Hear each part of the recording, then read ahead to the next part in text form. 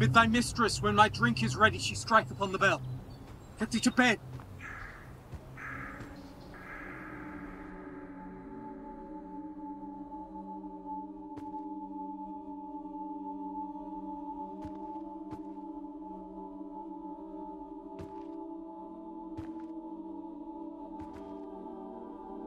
Is this a dagger which I see before me? Handle toward my hand. Come. Let me clutch.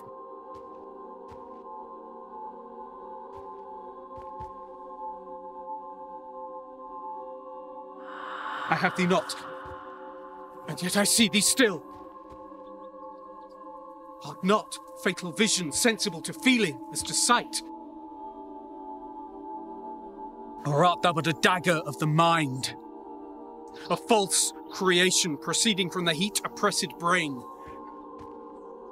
I see thee yet in form as palpable as this, which now I draw.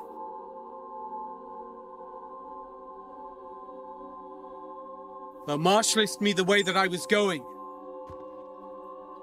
and such an instrument I was to use. Mine eyes are made the fools of the other senses, or else worth all the rest. I see thee still, but on thy blade and dudgeon, gouts of blood which was not so before. There's no such thing. It is the bloody business which informs thus to mine eyes.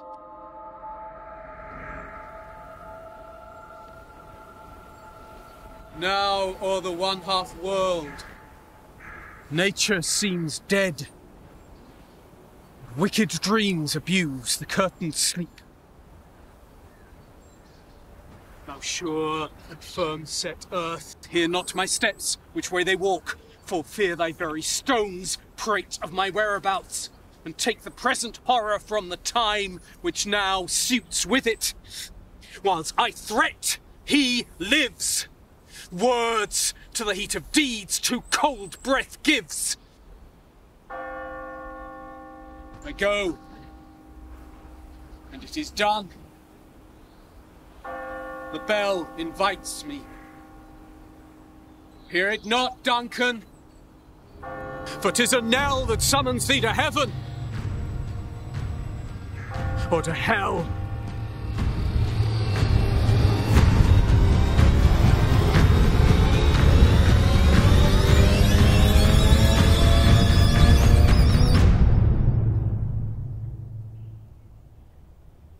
That which hath made them drunk hath made me bold.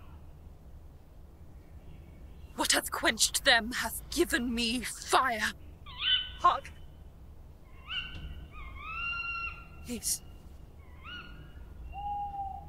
It was the owl that shrieked.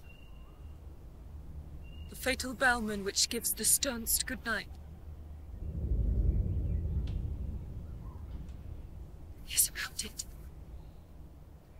The doors are open and the surfeited grooms do mock their charge with snores. I have drugged their possets. That death and nature do contend about them, whether they live or die. Who's there? What? Oh. Alack! I'm afraid they have awaked and 'tis not done. The attempt and not the deed confounds us. Hark! I laid their daggers ready, he could not miss them. Had he not resembled my father as he slept, I had done it.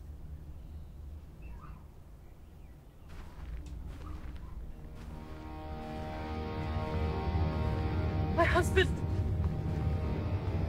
I have done the deed. Didst thou not hear a noise? I heard the owl scream and the cricket's cry. Did not you speak? When? Now. As I descended. I... Hark!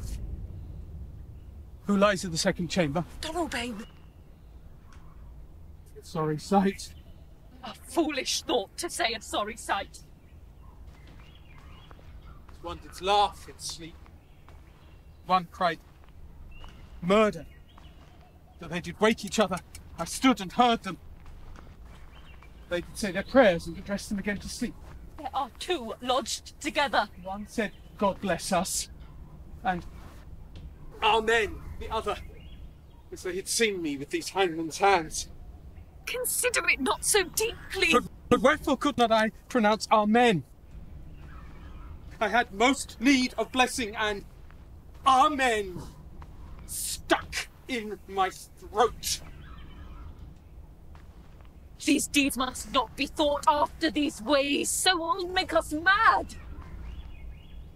We thought I heard a voice cry, sleep no more. Macbeth hath murdered sleep, the innocent sleep, sleep that knits up the raveled sleeve of care. The death of each day's life, sore labour's balm of hurt minds, great nature's second course, chief nourisher in life. What do you mean? Still it cried, sleep no more, to all the house. Glamis had murdered sleep, and therefore Cawdor shall sleep no more. Macbeth shall sleep no more. Who was it that thus cried? Why, worthy Thane, you do unbend your noble strength to think so brain-sickly of things. Go, get some water and wash this filthy witness from your hand. Why did you bring the daggers from the place? They must lie there. Go, carry them and smear the sleepy grooms with blood. I'll go no more. I am afraid to think what I have done. Look on again, I dare not. Infirm of purpose. Give me the daggers. The sleeping and the dead are but as pictures. 'Tis the eye of childhood that fears a painted devil. If these do bleed, I'll gild the faces of the grooms with all. You would not see their guilt. Whence is that knocking? How is't with me when every noise appalls me?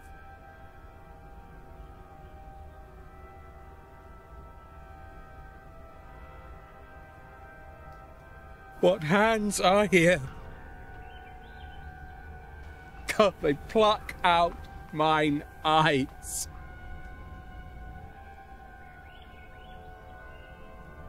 Will all great Neptune's ocean wash the blood clean from this hand? No. This my hand will rather the multitudinous seas incarnadine, making the green one red. My hands are of your colour, but I shame to wear a heart so white. I hear a knocking at the south entry. Retire we to our chamber. A little water clears us of this deed. How easy is it then? Your constancy hath left you unattended. More knocking. Get on your nightgown. Must occasion call us. Show us to be watchers. Be not lost so poorly in your thoughts. To know my deed, 'twere best not know myself. Wake Duncan with thy knocking! I would thou couldst!